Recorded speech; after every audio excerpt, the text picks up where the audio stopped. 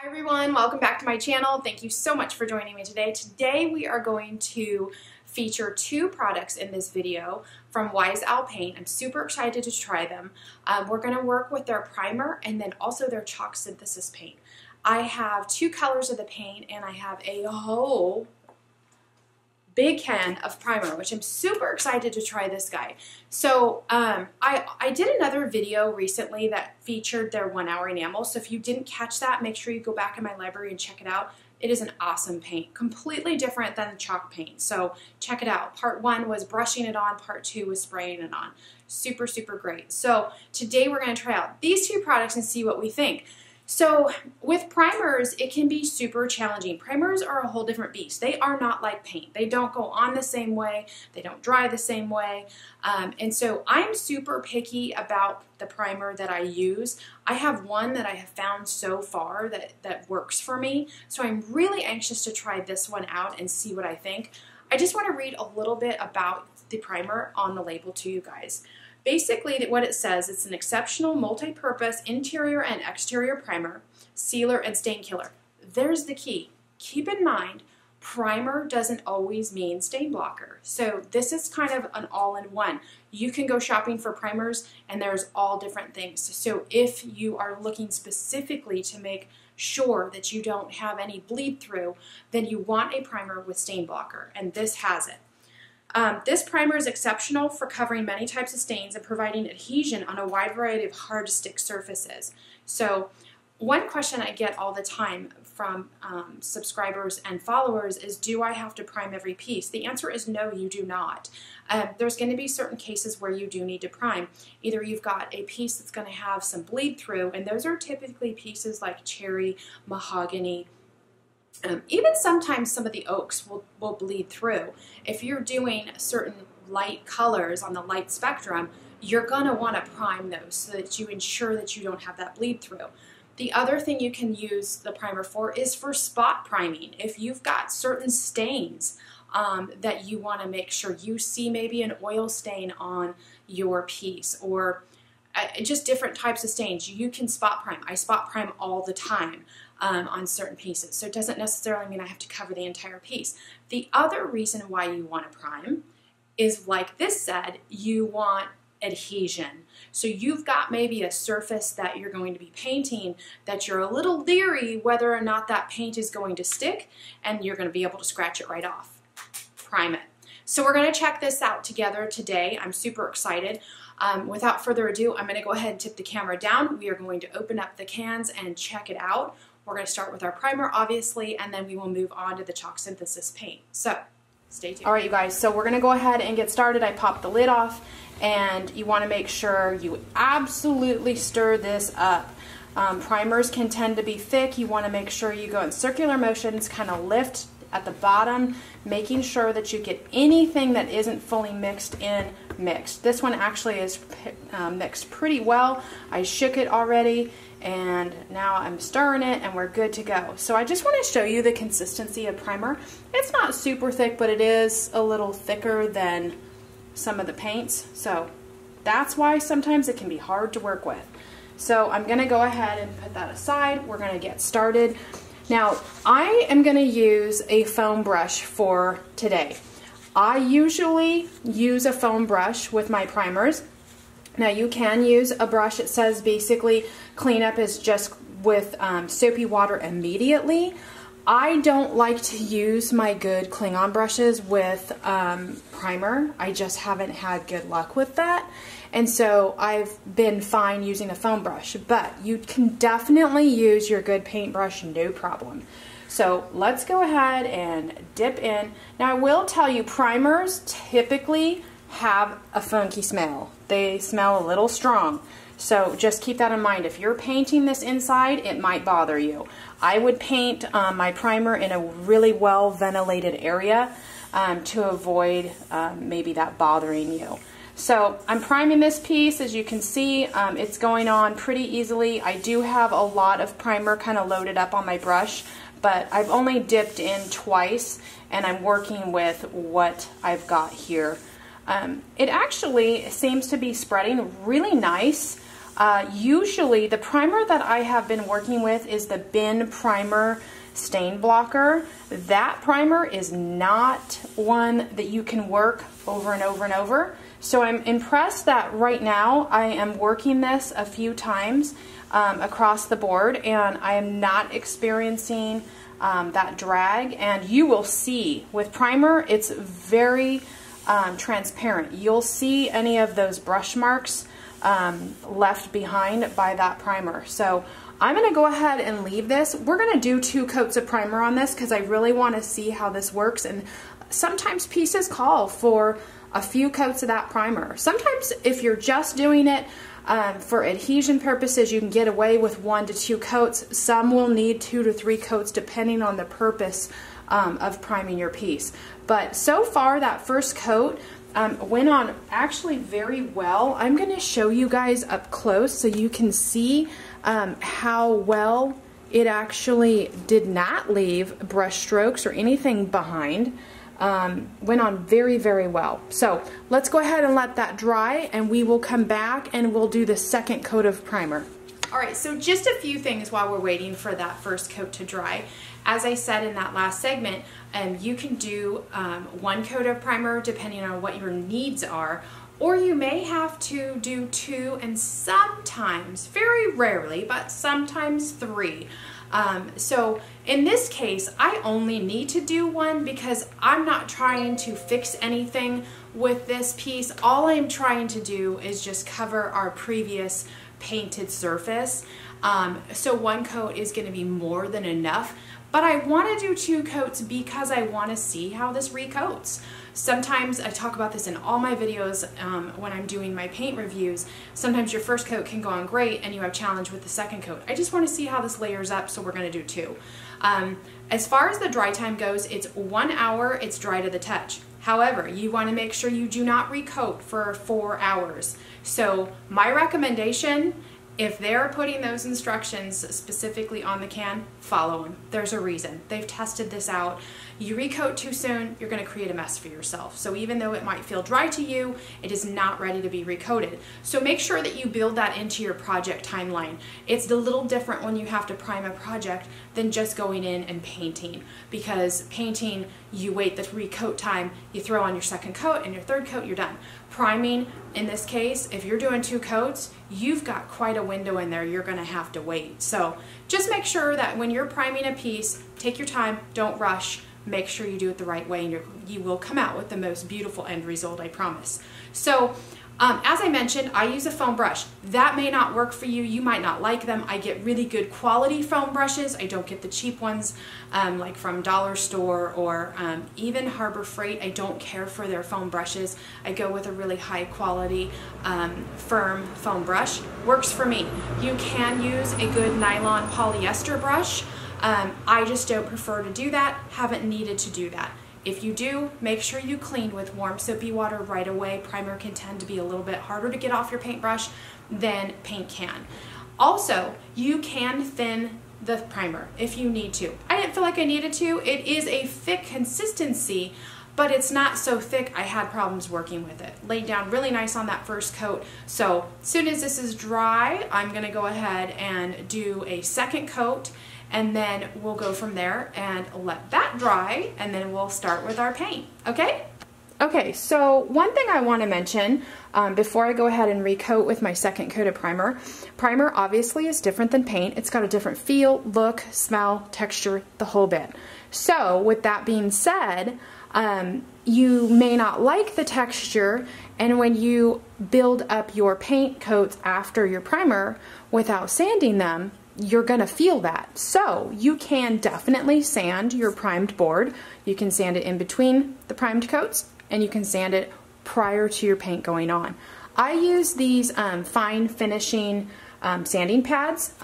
It's equivalent to like a 220 grit sanding pad, ultra fine, fine, anything that you can find at your hardware stores.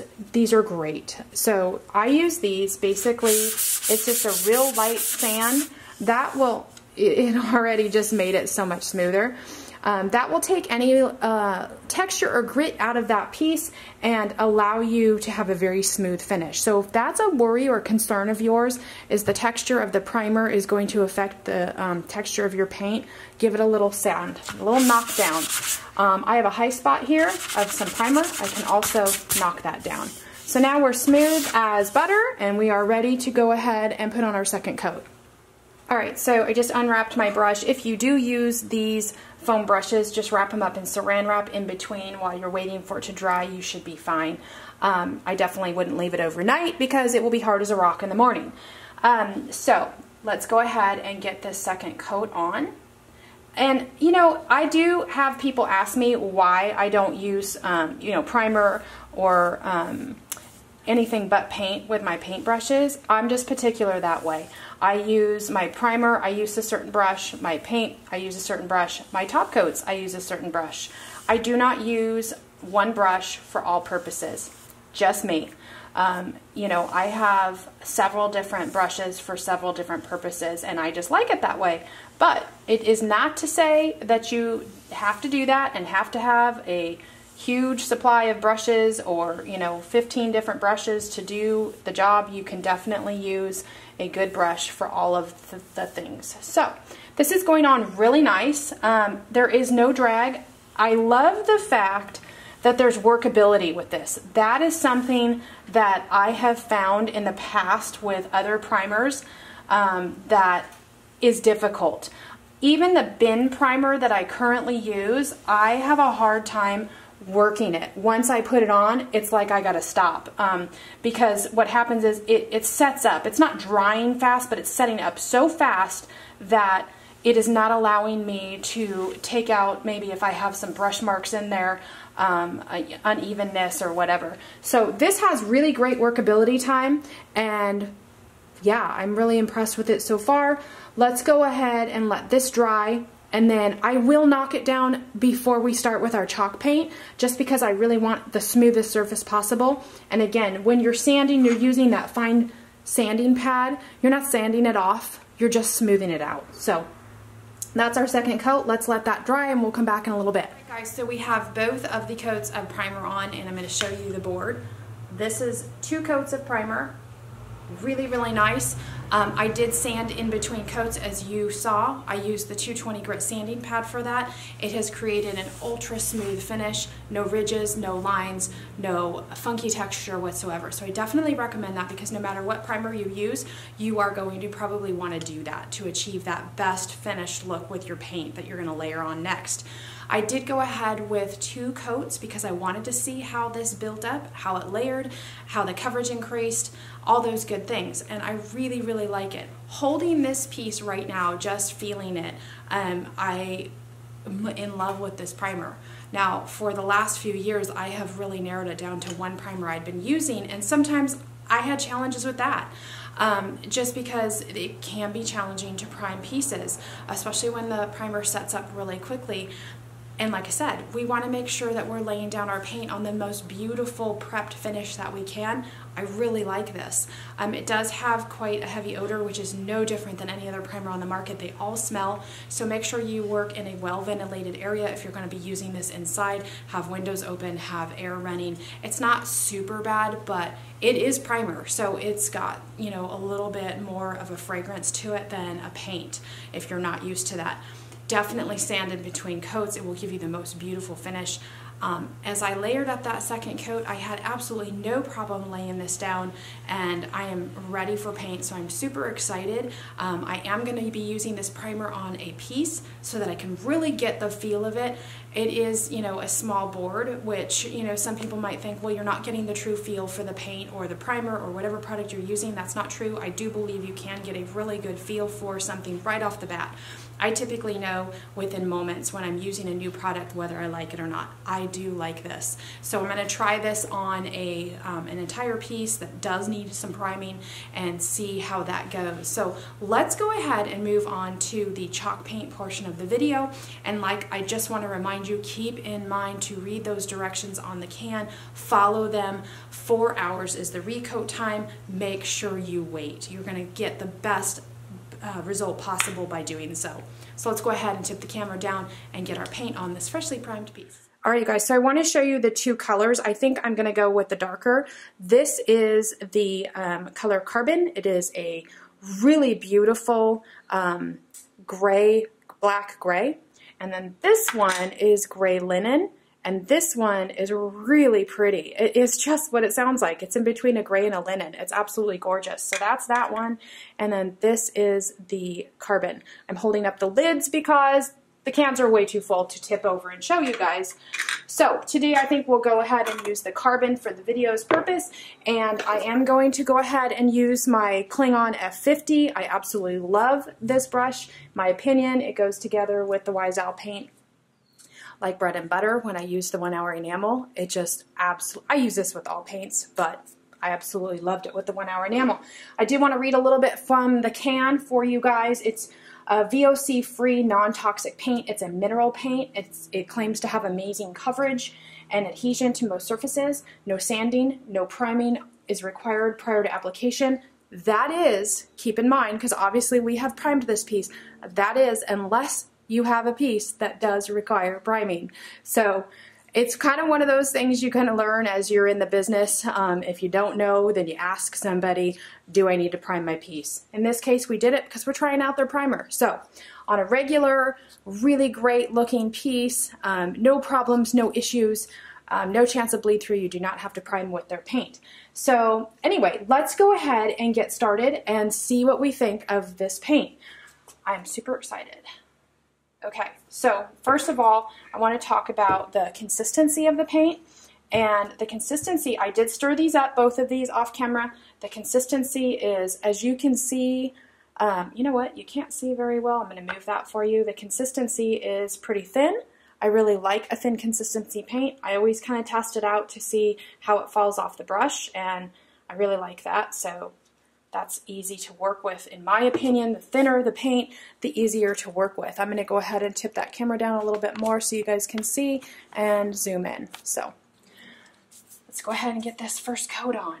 Now our coverage really should show through in this video because we're going from a white primed piece to a dark color.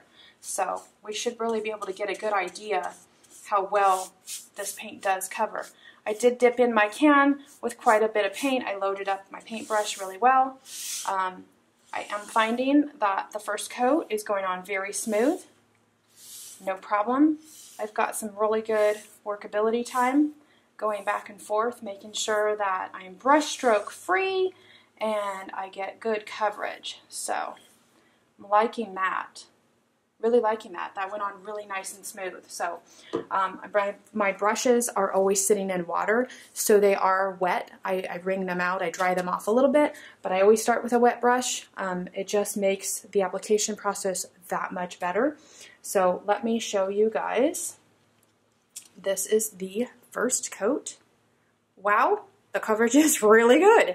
That is one coat. As you guys saw me put on one coat, dipped it pretty good in the paint, so we did load up quite a bit on that board, but that is great coverage for first coat.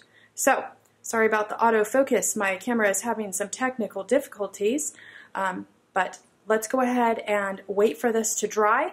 We will come back and recoat this. The recoat time on their chalk paint is going to be, I'm reading the label, and I'm not seeing it, so I'm going to let you guys know that in just a few moments when I come back. Alright you guys, so this is the first coat completely dry. I want to show you the coverage that you get. It's really, really nice. That is one coat, and we're going to go ahead and put on the second coat now. It's totally dry. I actually have a message into the owner of the company to ask her about the dry time. On the website it just says when it's dry, and on the can it says when it's dry. It's been an hour, and for a board this size, totally dry. So just wanted to let you know that when I find out that information, I'll either put it in the comments down below the video or you'll see it flash across the screen. So I'm still waiting to hear back on that. All right, you guys, we are ready for our second coat. Now I went ahead and I sanded down with my 220 grit sanding pad in between the coats. You do not need to do that. It says right on the can, you do not need to do that. Why did I do it? Because when I ran my hand over it, I just felt a little bit of stuff in it, and I want it super smooth. So now I've got an entirely smooth surface, and I just wanted to test the theory of sanding in between coats just to see, you know, if there was any issue with it. Normally there is not. Most paints you can do that. So anyway, let's go ahead and get this second coat on and see how we like it. I had my brush wrapped up, so I did not get it wet again. I typically do not do that unless I'm having issues with the application of the paint. Then sometimes I will get my brush wet, dip it, spray the piece, whatever I need to do to help my paint glide across the piece easier. I'm not finding that I need to do that here. The application of the second coat goes on really, really nice. I feel like I'm getting really good coverage, and I can work it a few times different directions. I like to do that with my pieces to ensure that I get really good coverage. Depending on the look you're going for, that will obviously be different for you. I want superior coverage, no peek through, and a solid color. I'm not going to be distressing or anything like that today, so I want the best coverage I can possibly get. And that is it for our second coat. I do not see any areas that need any more coverage, and I felt like even as warm as it is right now, it's in the morning, but it's probably about 80, 85 right now in my workshop, and that's about the time that I stop painting. Anything warmer than that, you're going to start having issues with your application process, and that's just sheerly because it's too warm. The paint is going to set up too quickly, and it has nothing to do with the way you're doing it. It's just the weather conditions. So we will go ahead and let that dry, and then we will come back and we will take a look at that second coat coverage, see what we think. All right, you guys, we are at the end of the video. We have our two coats on. I'm going to show you the board momentarily. The coverage is excellent. I really, really liked it. 2 coats and I am done. Now, different colors may require more coats. I always like to tell you that lighter colors tend to need more coats for coverage, but today we did a dark color, and 2 coats was absolutely sufficient. I've got 0 peek through, and it finished out really nicely. So together with my Klingon brush, I feel like the finish came out beautifully. First coat went on really, really nice, and the second coat, I had no problems, no dragging, no need to re-wet my brush or add water to thin it out. It went on really nice, and I kind of pushed the envelope today because I would say we'll work on about 80, maybe 85 in the workshop, so keep that in mind if you paint outside. Too hot is not going to be good for your paint, and you're going to have a lot more of a difficult problem putting on your paint and getting a nice smooth finish. So just keep that in mind when it comes to your climate. But anyway, here is the board. I really like it. I really love the finish. It is a matte finish. Now keep in mind, you do have to seal this chalk synthesis paint. You leave it unsealed and you're leaving yourself open to the fact that you are not going to have a long-lasting finish. So make sure you check their website. They have several different products you can use for top coat. I am going to be doing another video where we feature one of their top coats, which is the satin varnish. I have used it before and I really like it. So we're going to test it out though on a whole piece and see what happens. So just keep that in mind. You do need to seal your piece for optimal, longevity of your piece. So that is that. A couple things I wanted to go over with you. I unfortunately do not have a retailer that's close to me. If I did, I would have been down there picking out my paint personally. I did order online, which is really easy to navigate their website. I do have an affiliate link as well as a discount code, and I'm going to put that in this video for you guys. So take advantage of that this month because it won't last forever. And there's nothing better than getting a discount when you're ready to order on any of the Wise Owl products or Klingon brushes. So I looked up, there is 7, I'm in California, they have 7 California locations. Unfortunately, none of them were close enough to me to be able to run down there and check it out. That is my preference. I like to look, see, touch, feel in person, check out the displays, but look up on their website to see if there is a retailer near you. I would definitely recommend going and checking out their products because so far I am impressed and I really like the few products that I have used, and I'm going to continue to use some more so I can continue to check out all their product line. Now, as far as their paint colors go, they have a really great selection, over 60 colors. I think it might be 63, don't quote me on that. I'm pretty close to that number, but not 100% sure that it is 63. But I know that there is over 60 colors, so a lot to choose from. You know, a lot of times that you'll get a paint line that might only have 20 colors, and then you have to mix and match. If that's not your thing, I have a feeling you will find the color that's right for you. The color Today Carbon that I ordered is exactly the way I thought it would be, a blackish gray. So the description was great and I wasn't disappointed. Sometimes you'll open a can and go, oh, that's not the color I thought it was going to be.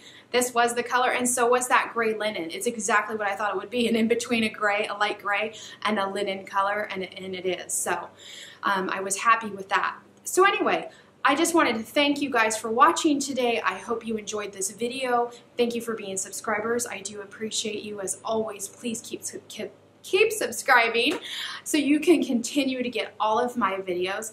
Please feel free to leave any questions or positive comments down below, and I will make sure that I get back to you guys, and I will catch you on that next video. Stay tuned and look for the one where I feature the piece as well as the top coat. Okay, thanks you guys. Bye-bye.